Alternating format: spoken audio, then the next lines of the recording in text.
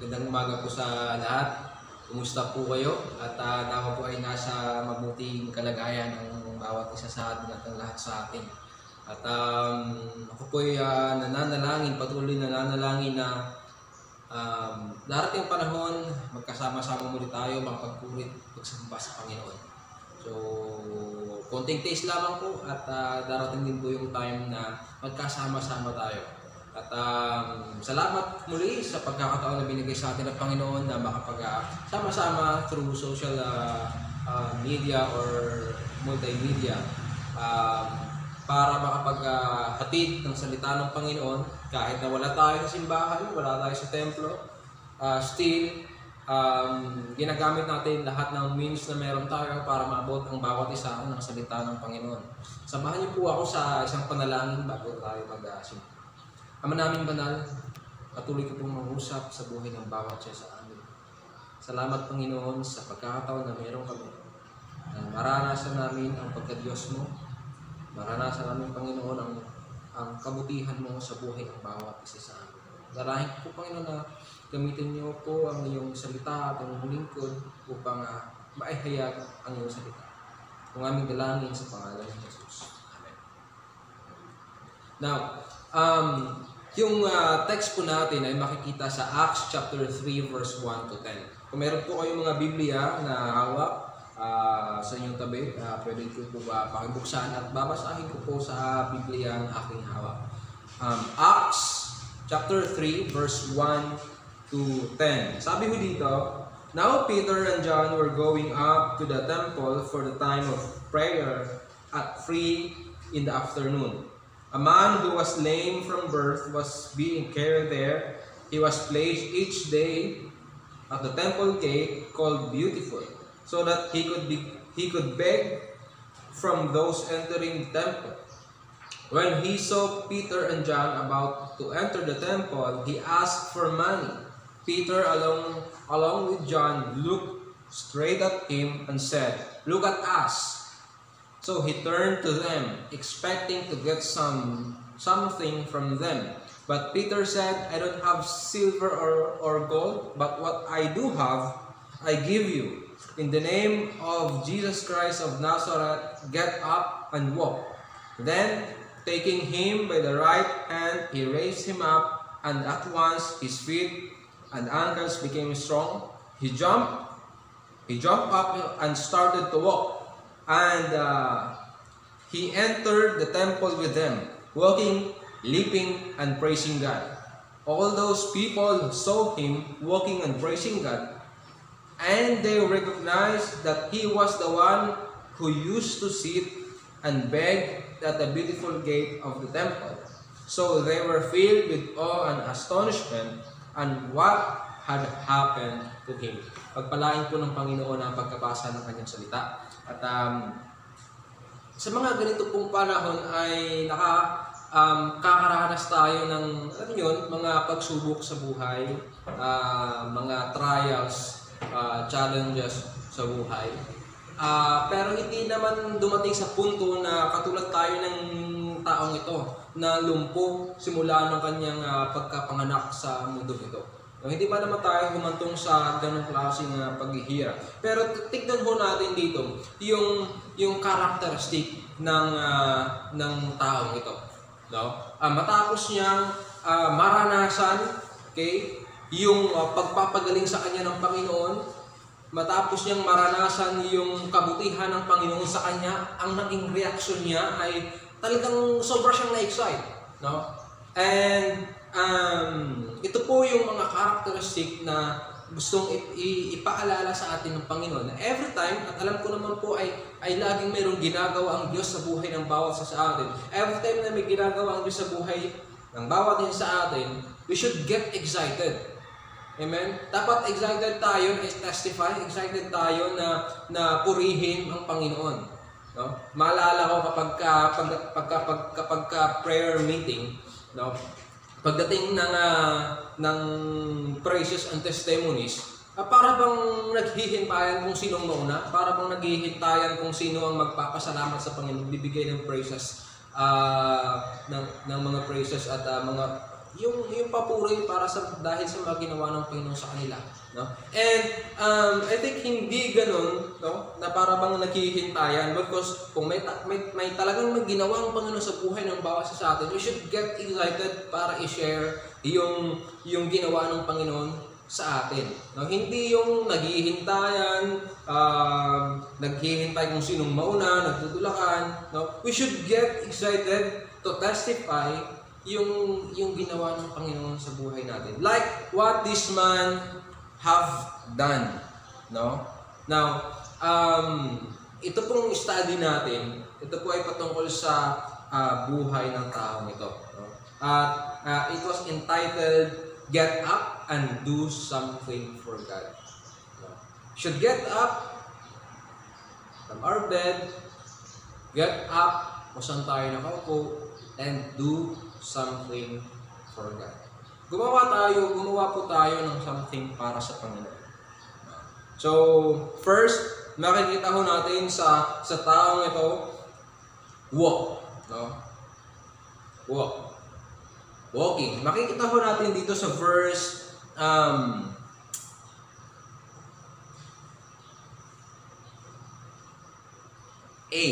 Okay?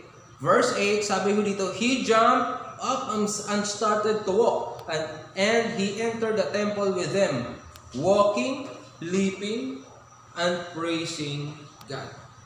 When God did something sa buhay niya, ang unang kanyang ginawa, sabi dito, walk.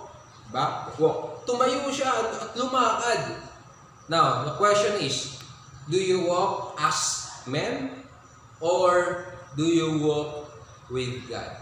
Do we walk like yung self-centered life, or do we walk with God? Now, 1 Corinthians chapter 3 verse 3, it says here, For ye are yet carnal, for whereas there is among you envying and strife and divisions, and yet not carnal, and walk as men.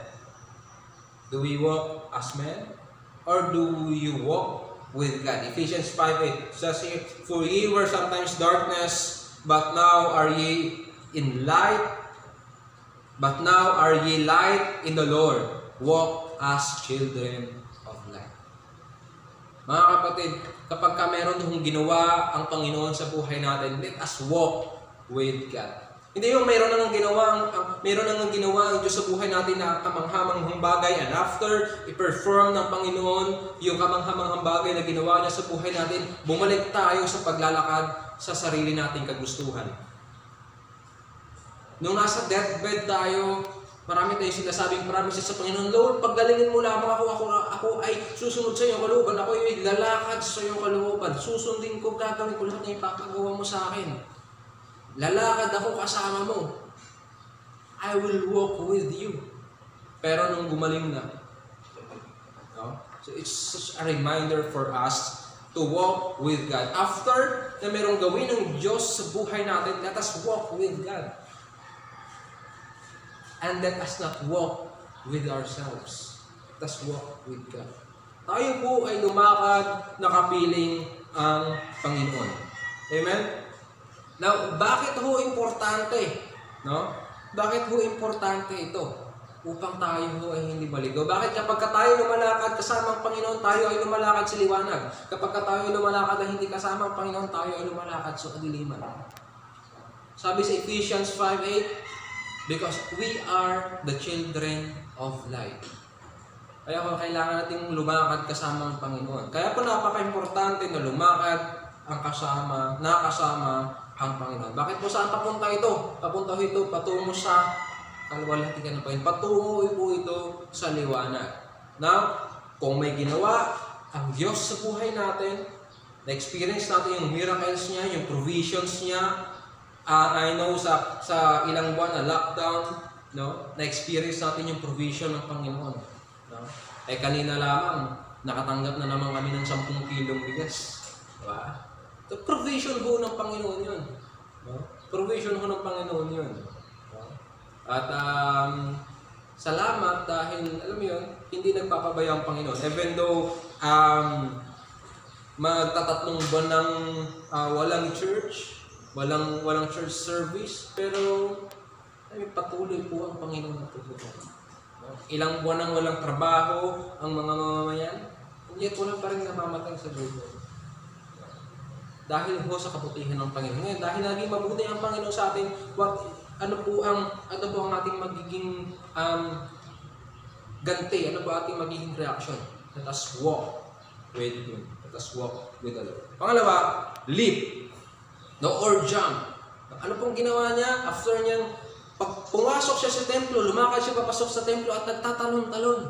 Nalala ko ho yung documentary ni Michael Jordan, yung The Last Dance. No? At alam ko trending ito, no? Merong 10 episodes, no? Trending sa Netflix, trending sa social media, no? And every time ho, meron silang dalawang three-peat, bali 6 championships yun, dalawang three-peat. Every time na mag-champion sila, ano ang initial reaction nila? Sisigaw at tatalon. Bakit? Because of joy. Na itong taong ito, matapos siyang makapaglakad, tuwang-tuwa siya, masayang-masaya siya. At habang papasok siya sa templo, siya ay lumalakad papasok sa templo at nagtatalon-talon dahil sobrang excitement na kanyang nararamdaman, sa sobrang joy, sa sobrang saya na kanyang nararamdaman.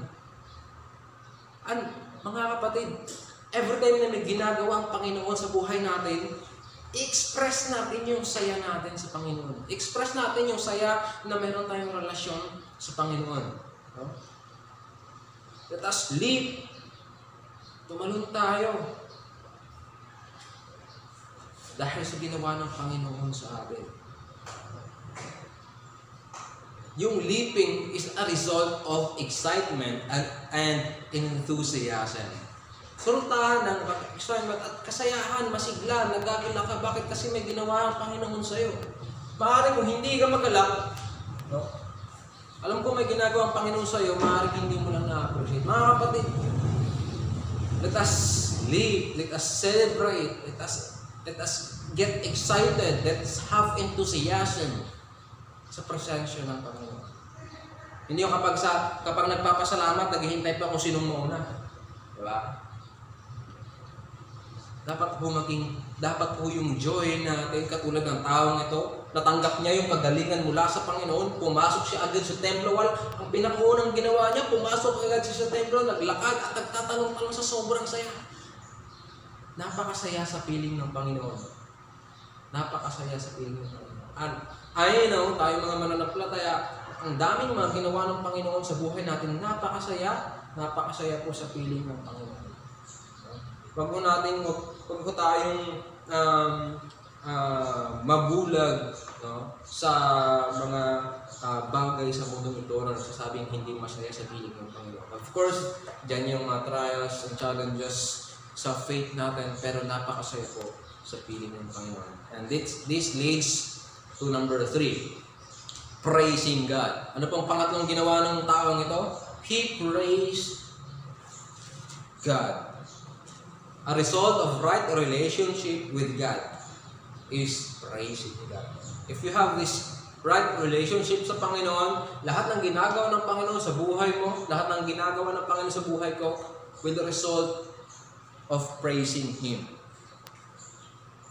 And karapat-dapat lamang siyang papurihan. Karapat-dapat lamang siyang i-praise. Bakit? Dahil po napakaraming ginawa ng Panginoon sa buhay mo at sa buhay ko. These past few months, simula nang naranasan natin yung lockdown, yung pandemic, napakaraming ginawa ng Panginoon sa buhay ng bawat isa sa atin. Kahit nasa trying times tayo, napakaraming ginawa ng Panginoon sa buhay natin. So wala hong rason para huminto sa pagpupuri sa Panginoon. Wala hong rason para huminto sa pagbibigay ng pagsamba sa Panginoon. Napakarami pong biyaya na natin natanggap. Sabi nga na isang kanta, count your blessings. Count your blessings and name them one by one. And I challenge you, kaya mo bang pangalanan isa-isa lahat ng blessings na tanggap mo sa Panginoon? Kaya ba nating pangalanan isa-isa lahat ng kabutihan na ginawa ng Panginoon sa buhay natin? Palagay ko hindi, dahil napakaraming ginawa ang Panginoon. Pero let's try, no, na isa-isahin ang mga bagay na ito, and then you will appreciate kung gaano kabuti ang Panginoon sa buhay mo at sa buhay ko. Wala akong rason para hindi i-praise, hindi sambahin ang Panginoon. Get up and do something for God. Why? Because He did something for you.